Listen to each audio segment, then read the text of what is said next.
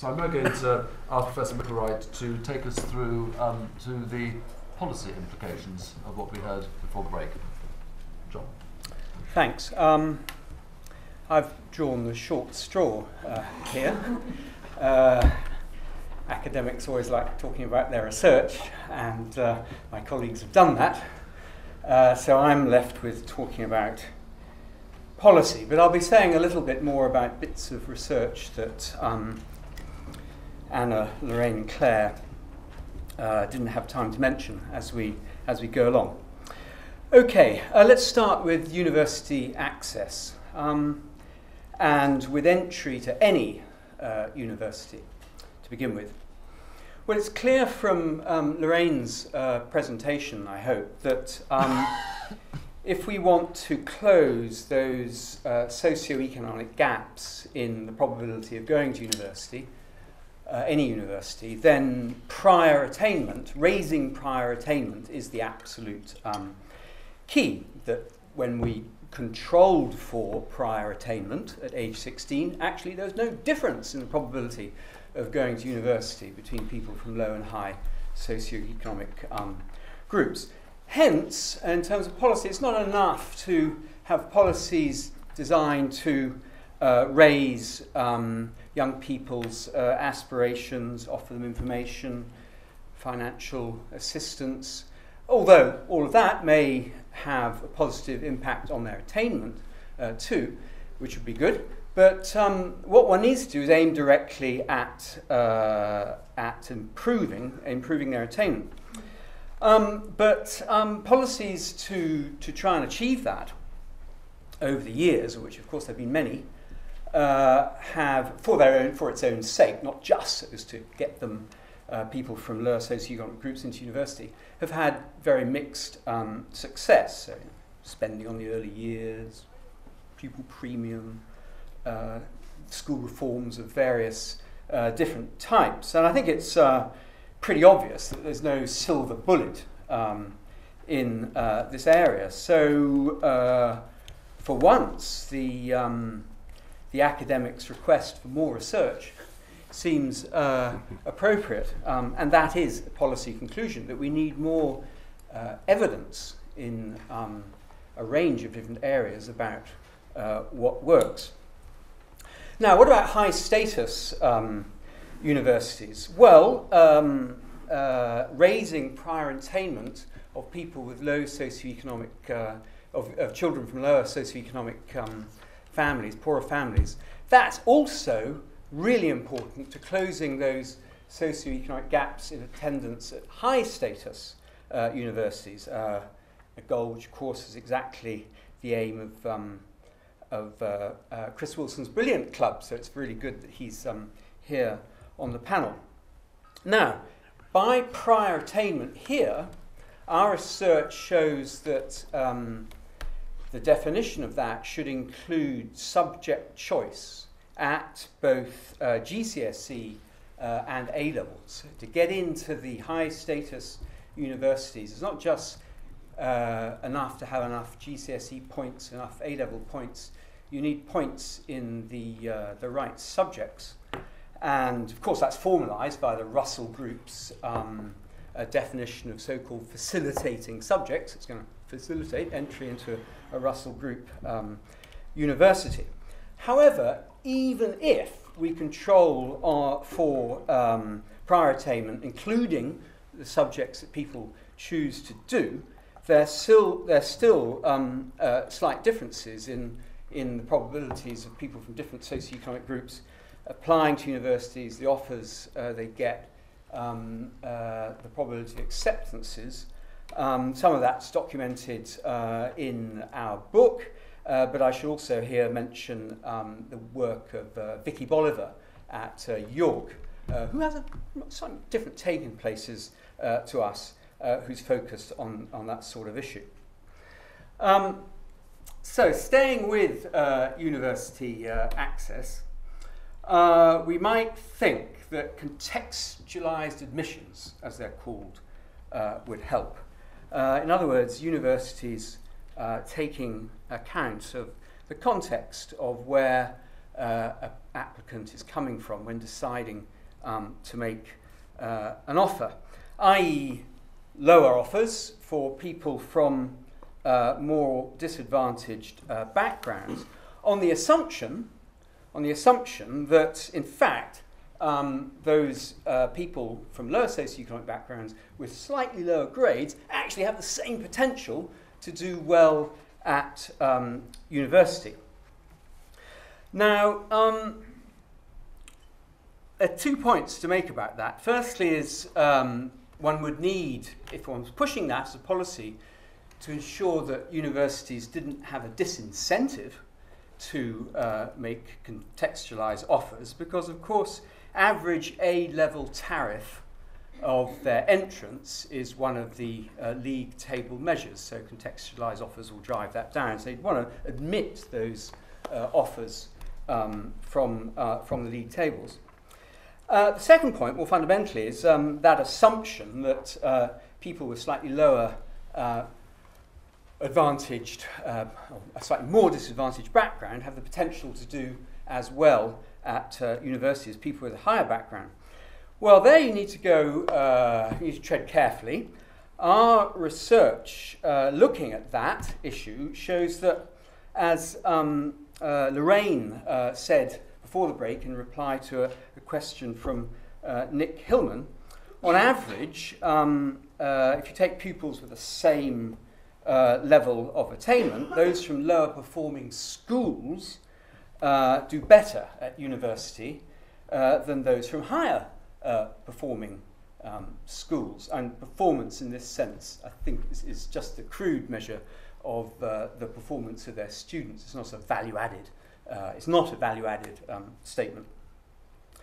Now, that statement I've made holds for school characteristics, whereas if you look at pupils with the same attainment, those from lower socioeconomic groups, those from poorer families, actually do somewhat worse at university than those from higher socioeconomic backgrounds.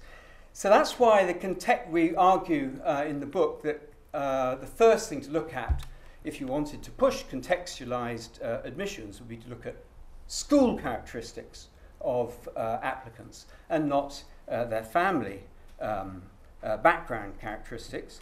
And if you did want to contextualise your offers on the basis of family background or neighbourhood characteristics, then you've got to accept that those people may not do as well at university. So you've got to make sure there's the policy also in place to support them through university to make sure they're not falling behind the others. Okay. Well, finally on access, one has to say something about fees and student maintenance. Okay,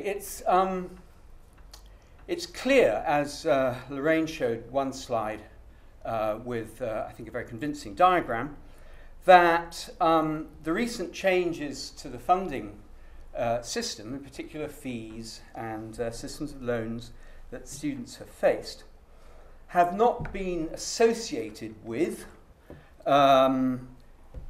widening socio-economic gaps. I showed you a diagram where the lines are actually slightly time series of participation by socio-economic group are actually slightly converging. That statement, and indeed all the evidence in our book, relates to young full-time students.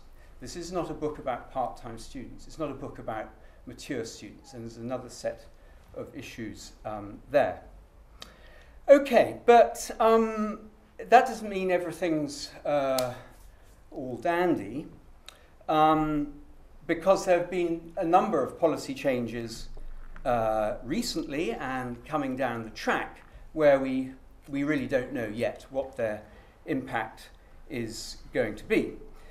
The first of those would be the replacement of maintenance grants by loans. So from now on, it really will be the poorest students who have the largest debts, whereas before it wasn't. It was the middle-income students who had the largest debts. Secondly, it would be the freezing of the thresholds for repayment, salary, when repayment of your loan starts, fixing of the salary thresholds that trigger that, the freezing in real terms. And thirdly, the raising of tuition fees via teaching excellence framework and other possibilities for raising fees in the future. So there's definitely some policy coming down the track that may change things that we can't see the evidence of yet. But there's certainly some things that we can say that we could be doing better, so already we can say that. Firstly, there's the issue of the bursaries and fee waivers that universities offer to students as part of their agreement with the Office for Fair Access. And it's great. We've got Les Ebdon here on the panel too. That support needs to be made clear ex ante, before students apply, so that students know that if they go to University A with the income level that their parents have got, they will get so much. If they go to University B, they will get so much. And a big problem to begin with these sorts of bursary and fee support was that support was only becoming clear ex post, after students had taken the decision to apply to particular universities or even accept their offers. So we need to reduce uncertainty for students in that way. Secondly, the government can reduce uncertainty for students by making clear that the loan terms that students borrow from the student loan company under are fixed, rather than, or the term, I mean, the system's fixed. I mean, maybe a variable rate depending on what happens, just as a mortgage might be a variable rate, but at least the terms are fixed. And thirdly, I think there needs to be another look at maintenance. All the discussion's really been about fees and not about maintenance, and the replacement of maintenance grants, the maintenance loans, really I think got relatively little attention. Now, we had some discussion before the break about mobility, and they were talking about, in reply to a question, Anna was talking about mobility in the labour market, and also a bit about mobility. She began to stray onto mobility, student mobility, where people go to university around the country. Now, we're often seen in the UK, particularly in England, Focus Our Book, as being a real outlier internationally now in terms of the level of our fees. We're actually a bit of an outlier too in the amount of support we give to students. So Italy, there's a country where I spent a number of years, low fees, very low fees, but very little support in terms of maintenance. So you go to the local university. And we have a culture that traditionally has allowed people to move around the country, and maintenance is the key thing that maintains that culture. Now, if you haven't looked at it, I encourage you to have a look at the Diamond Review on student support in Wales, that was and university finance in Wales. It was published in September, so it's very recent. And Ian Diamond and his colleagues come out very firmly in favour of a dramatic shift in Welsh policy to take away government support for fees, because Welsh students have not been paying the increased £9,000 fees, whether they stay in Wales or whether they go elsewhere. If they go elsewhere, then the Welsh Assembly, the Welsh administration will pay for them. And Ian Diamond suggests shifting that support actually into maintenance. And so students would, well, all students would get some sort of maintenance grant, and there'd be quite generous means-tested maintenance grants, and then some loan on top of it, aiming at giving students quite a reasonable income level. And that's relevant, I think, to the question we had before the break about financial stress of students when they go to university, because although the fees aren't up front, the maintenance costs are up front. You do have to meet them. And the issue is, have you got enough resources to meet them? Now, our third panellist, Nick Barr, has written a very nice paper, Student Grants and Student Poverty, with his co-author, William Lowe, in 1988. So he was very far thinking. And I was looking at it again on the way on the train up here, and it's actually very good, and I'd like to give him a public apology for our not actually referring to it in the book. I think we should. It's a good paper. Second edition. Okay, let's move on to degree outcomes. Now, where there's definitely a need for intervention here too. Now, we've seen that socio-economic gaps in degree completion, whether people drop out, whether they complete, and in the class of degree they get, those gaps remain amongst students who are similar at entry in terms of their prior attainment. And Claire showed that, I think, very, very effectively. So raising the prior achievement of the students from lower socioeconomic groups is important in closing that gap too, in how well people do at university, conditional on their going to university. However, there's again, I think, it's a lack of high quality evidence on what works to promote retention and progression through university, and more evidence in that area is clearly needed. Anything that increases a student's sense of belonging and attachment to university is clearly going to be good, and it may not only be good for the student and the university at the time, it may be good afterwards in terms of alumni donations. Now, later success after completing undergraduate studies, where the challenges for policy continue again. Now, students who are similar in terms of academic performance, prior attainment when entering university, Claire has shown us, have different outcomes after university, depending on their socio-economic background. Now, some students completing their undergraduate studies will want to go on to postgraduate study. And so the new postgraduate loan scheme is, in principle, a welcome feature, but it really needs to be adequately evaluated.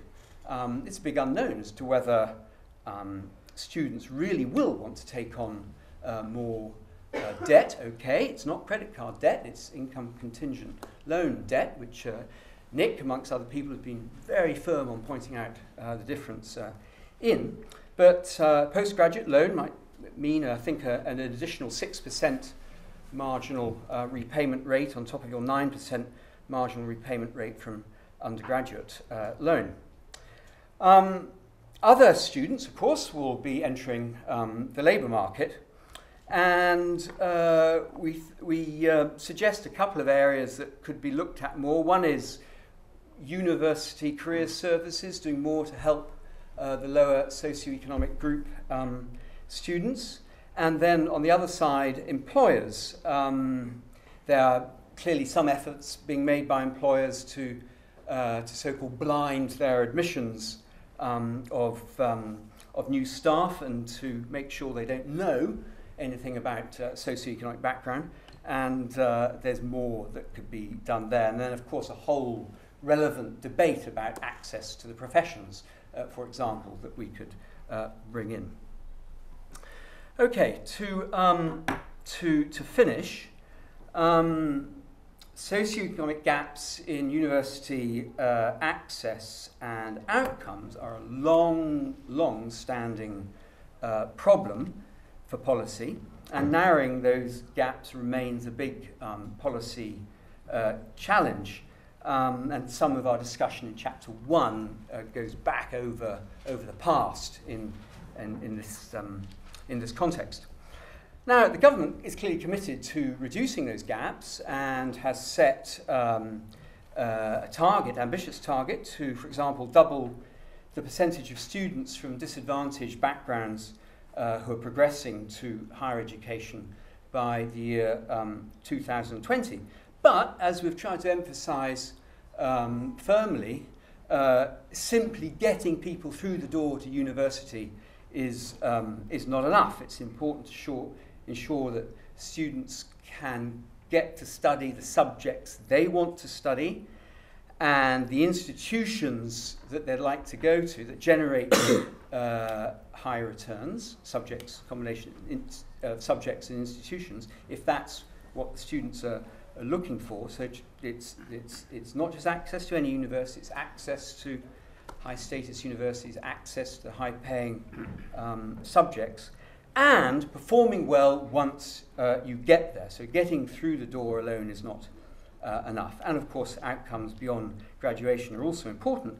And finally, it's worth remembering that when we talk about gaps and we think about, we've got to pull these people at the bottom up to close that gap, the people at the top, they may be moving away too. So you've got to keep your eye on the gap and what's happening at the top, if closing the gap is your aim rather than just increasing the level of these people at the bottom. Thank you.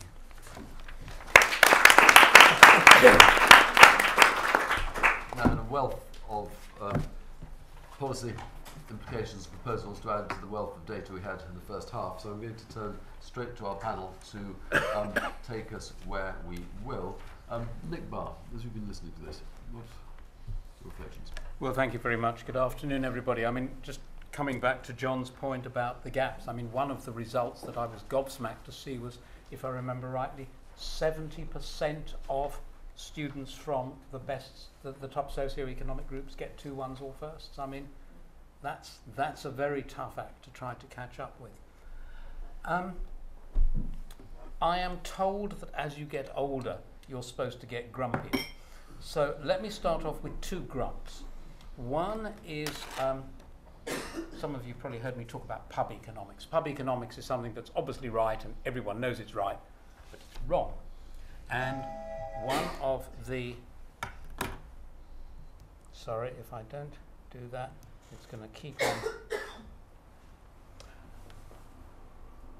on. An example of pub economics is that the main thing that stops people from poor backgrounds going to university is tuition fees, and what you need to widen participation is to have free higher education.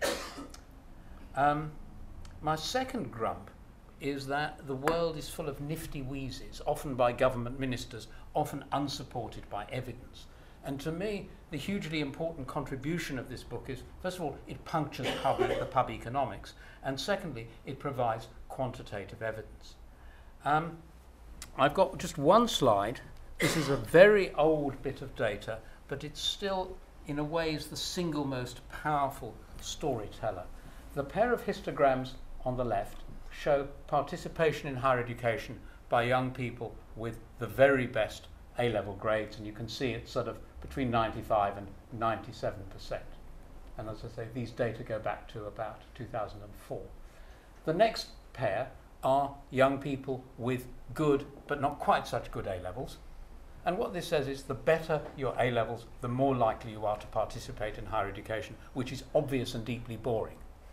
But if you come back to the first pair, dark blue, top 3 socioeconomic groups, light blue, bottom 3 socioeconomic groups. So what this says is, if you get them to good A-levels, they will go to university.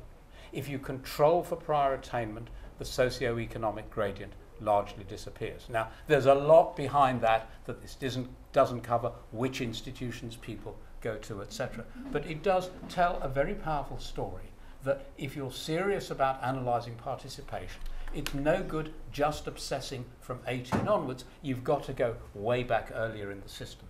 And that's exactly what this book does, and that's its great strength. So if we ask the question, what stops people going to university?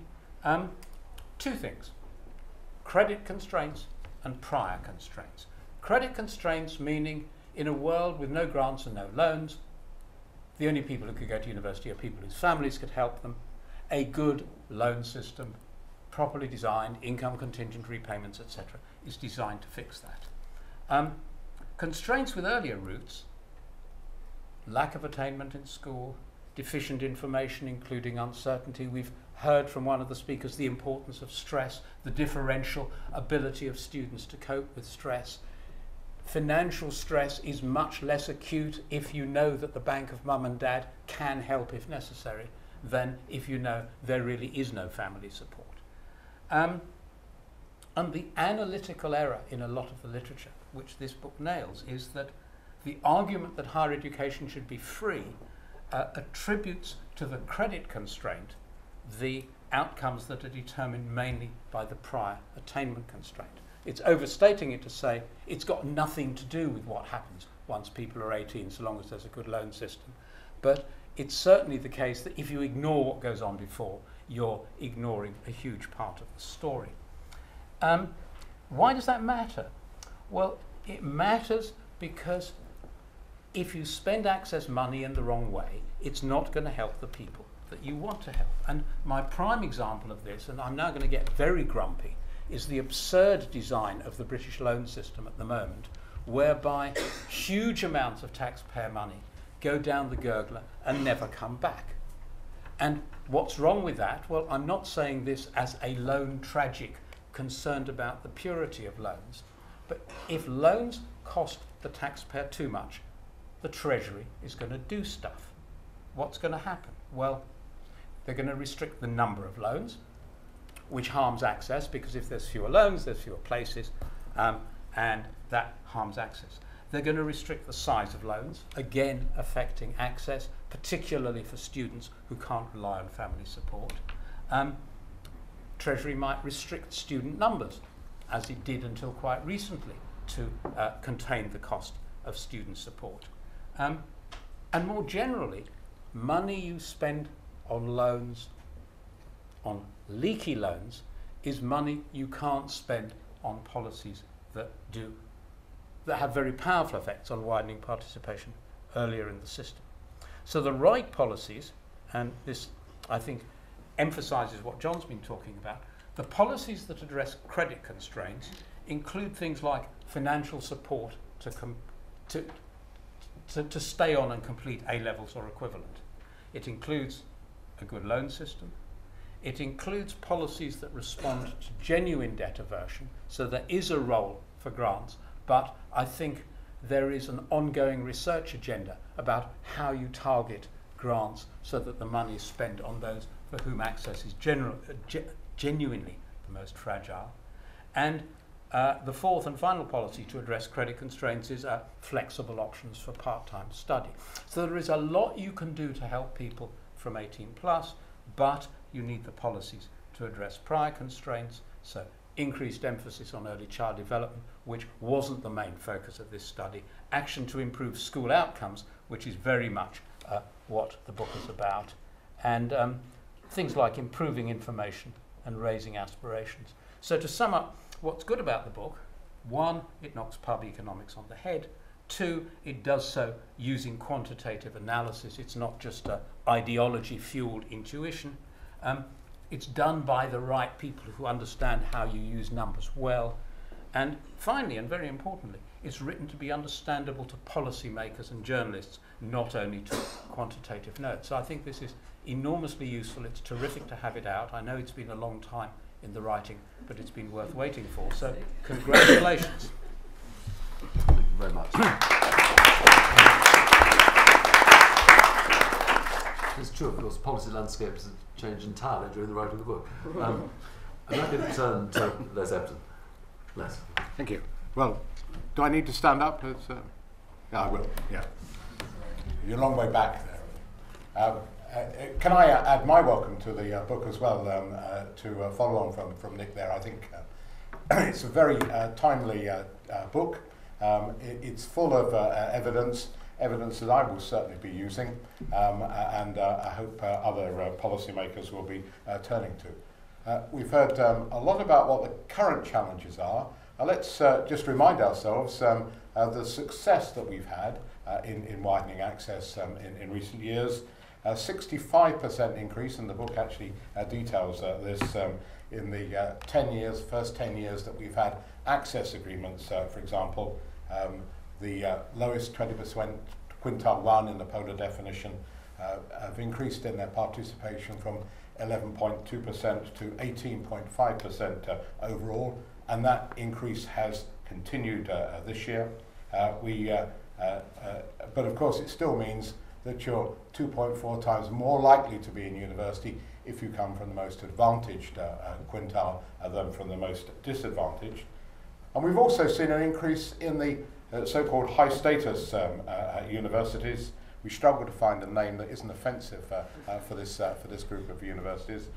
They've increased from 2.3% to 3.3% since 2006. And that includes a 48% increase, and includes a 27% increase since 2012, which happens to be when I became Director of Fair Access. So we've seen an improvement, but we can see how far we have to go with that particular group of universities. What I do like, though, about the book is that it places the emphasis very much on what we call the whole student life cycle. It's as much about student success, it's as much about getting on as it is about getting in. Therefore it draws attention to the attainment gap, the differences that you will achieve if you come from a lower socio-economic background compared to the more advantaged parts. Not just in terms of what you'll get as a degree, not just in terms of whether you'll be successful or not, whether you'll drop out or not, but also in terms of employment. And these are very real issues that we've got to tackle. I might add too that we need to tackle the postgraduate challenge. Very often entry to the professions these days is via a postgraduate route, and these days the glass ceiling is double glazed. You have to get through into postgraduate as well as into undergraduate. And there is, of course, in those figures a challenge too for the metrics which are going to be used in the teaching excellence framework. And it's very important that all of us who are committed to social mobility are aware of the possible adverse impact of the TEF on social mobility unless we actively discount for the phenomenon which is so well evidenced in this book. If I've got a complaint, of course, it's that this is volume 1. Volume 2 needs to be about mature and part-time students. It's interesting that mature students initially showed a significant decline after the changes to student funding. They've now recovered to close to where they were before, but they're not moving ahead like they once were. And part-time has been an unmitigated disaster. Some 55% decrease in the numbers of part-time students since the introduction of the new fee regime. Many of those part-time students would have come from disadvantaged backgrounds. So it is important that we gain more evidence about what's caused that and what we can do there. But that does move me at least on to what can be done. In terms of entry, the book is able to point to something which is really important that I can't. Legally, I'm not allowed to say anything about admissions to universities. So I'll just have to point out that the book makes it very clear that the quickest remedy for the discrimination against lower socioeconomic groups is some kind of contextual information in admissions. And that would pay off well, because the evidence in the book and from elsewhere is that students from poorer schools outperform what their expectation based on their grades. So a greater use of contextual information in admissions would be very important. I still believe that outreach is absolutely vital. The universities have got to get out there. into schools and colleges, not only for the reasons that Nick says, but because the key issue is about raising attainment.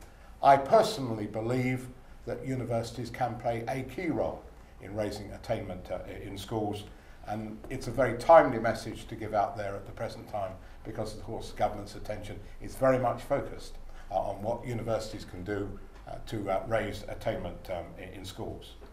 I think there are some attitudinal issues which are also shown up in the book. We need to be well aware of the unconscious bias which exists both in admissions and indeed in our universities, which are tempering some of these student success phenomena. And then one final observation, I think I heard Nick Hillman say this the other day. It is ironic that at the time there's such controversy about introducing more selection into schools, that we persist with the most selective higher education system in Europe, and whether actually there should be some more fundamental challenge to the way that we operate admissions in our universities, if we really are to see universities as the driver of social mobility, which the government says that it would like to achieve.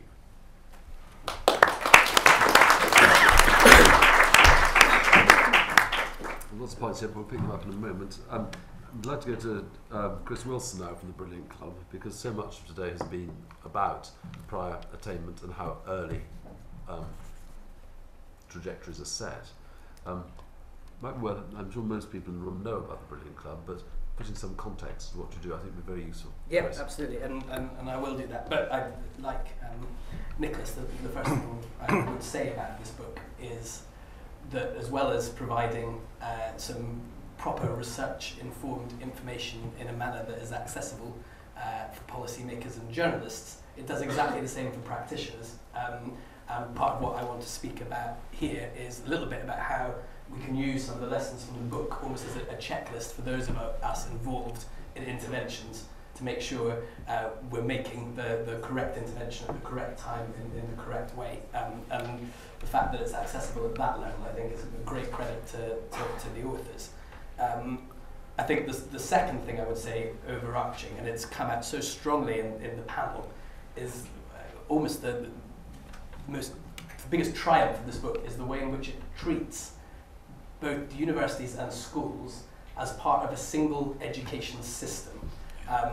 And I think that if we're to challenge some of the problems that are addressed in the book, we need to think exactly in what way one part of the system can help another part of the system, and be serious about that. And it seems maybe surprising that someone who works for an organisation called the Brilliant Club is going to criticise nifty wheezers, but that's certainly what I hope to do. And to give a little bit of context about the Brilliant Club, we're an education charity founded by two classroom teachers who seek to ensure fair access to highly selective universities by working with pupils who are underrepresented at those institutions, by mobilising the research community at universities, either as part-time tutors in schools or after they've graduated from their PhD to train as full-time teachers.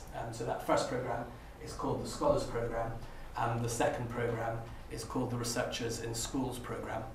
On top of that, we also work with the Nuffield Foundation to work on the Nuffield Research Placement Programme in London, Greater London, Surrey, and now Essex as well, which does exactly what I think a lot of the most interesting interventions can do if you were thinking about this as a problem that affects the whole education sector, is consider the fractures in that system. So those key transition points between Key Stage 2 and Key Stage 3, between school and university, and then between university and careers.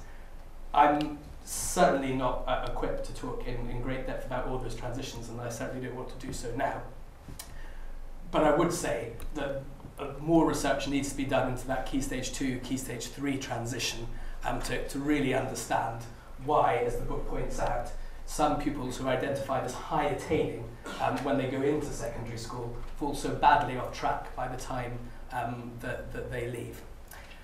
What I am going to talk about then briefly in response to the book is this idea of systemic challenge, and if one thinks of it as one part of the system helping another part of the system, what universities can do in terms of attainment, why I think sometimes universities might be shy about doing that, and why, in contrast to the grumpiness from the first speaker, I feel really cheerful about what it is that universities can offer in this area, before taking up John's kind offer of further research and suggesting some other areas in which this work could eventually stem.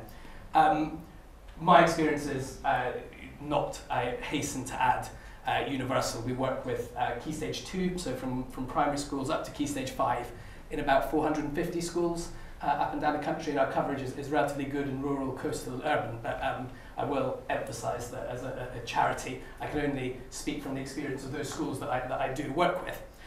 But from our experience, if we are to address this as a systemic challenge, and if, as particularly chapter 5 of the book draws out so clearly, the problem is prior attainment, teachers have to be the key to unlocking that challenge.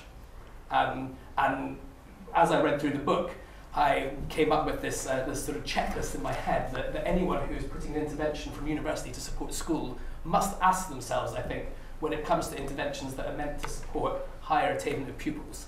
The first is this intervention doing something that a teacher couldn't do themselves, or isn't able to do because of the system? And the second is it supporting teachers to do what they're good at even better? And if you can answer yes to one of those questions, then I think that the intervention can make a contribution to this issue of prior attainment.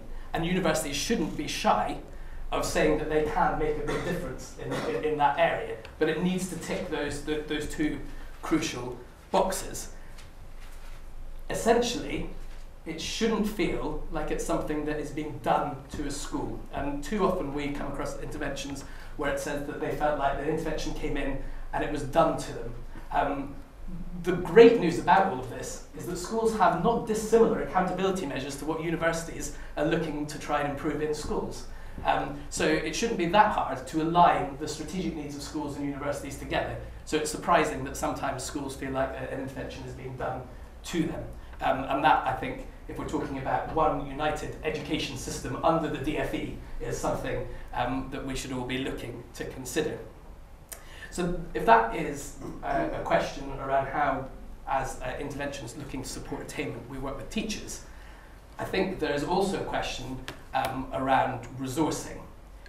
And I suppose a challenge to those going out and thinking about policy here would be if we're saying, and I think as John brought out really clearly at the end, that contextualising university admissions on the basis of school characteristics, so of the performance of schools in terms of attainment, is going to have benefit, then we should also be thinking of how the money goes to those schools. And to me there's an ongoing question about pupil premium, and thinking about whether there is a more effective mechanism for pupil premium supporting those schools who are struggling to get that higher attainment from their pupils. Because one of the things that I hear consistently when we go out to rural and coastal schools is that because they have a slightly lower percentage of pupils who are eligible for free school meals, but are consistently struggling with progression to highly selective universities from the institution, they feel like they're not getting the funding that matches the challenges that they're facing. And if we're really to challenge this rural and coastal divide, pupil premium is as an effective measure as you're going to get. And if we've learned anything from the last couple of months, we shouldn't be waiting for the national funding formula to resolve those particular issues. So why do I think that universities should be cheerful about all of this? I think the most obvious is the most simple. If we're talking about attainment being the issue, and we're talking about attainment being related to subject knowledge, universities are in the best possible place to be able to support with the increase in subject knowledge in schools. So that itself is really exciting. And if they get it right, they get bright pupils who go on to perform, even outperform some of their peers from more advantaged backgrounds. And schools want the same thing. So it's not as if these interventions, if done right, are going to be pushing against a closed door. They're going to be pushing against an open door, as long as you can get that strategic alignment. And I think this may be the area which is less exciting for universities, but that strategic alignment just relies a lot on securing logistics. Schools are incredibly busy places, and if you can get an attainment-raising activity that supports with logistics, then I think that you're on to win it. And finally, and perhaps in some respects the most obvious of all of these things, if attainment is the biggest issue and teachers are the key to unlocking attainment, we have to remind ourselves that the majority of teachers are still trained at universities. And if universities can improve the recruitment and the quality of the teaching profession, they'll be having the most direct possible impact on securing higher attainment for pupils. And I think that there is a lot of work that can still be done in collaboration between universities and SCITs, school-centred initial teacher training providers, a lot of work that can be done through traditional PGCEs to be building up the kind of skills and expertise that research like this demonstrates teachers need to have in order to secure both that prior attainment and the information, advice and guidance for their pupils. So lots of reasons, I think, to be cheerful about how universities, the latter part of the system, can help the earlier part of the system right from Key Stage 2. And I would emphasise this as one lesson that I would take home from the charity's own experience, is that universities can support pupils as early as primary school, and they can make a difference there. So then, on to my final point, which is, where do I think some more research needs to be done? One thing that continues to interest me and continues to be hard to extract, I think, from the literature is this. I think that when people hear prior attainment, they turn off at curriculum. They think, oh, it needs to be a direct curriculum intervention. It would be interesting to find out more whether there is a link between expectations and prior attainment, whether we can unpick some of the stuff which doesn't necessarily mean direct tutoring of pupils on curricular topics in order to support academic attainment. And then finally, and going back to the point that Anna made right at the end of the first session, which I think is a really important one, having talked about how universities can help schools, I think it's always worth reminding universities, particularly when we look at the differential degree outcomes, that they could be learning a lot from schools that are less than 2 miles from where we are today, who've managed to turn some of the fortunes of their pupils around. The pedagogy and practices that are happening in our schools show that not necessarily every trajectory is dictated by prior attainment when the pupils arrive at the door at secondary school. And it would be, I think, an interesting experiment to see if universities, in building up some of the evidence base for the TEF, could go out to see what has been done at our best schools about trying to narrow those attainment gaps. Thank you very much.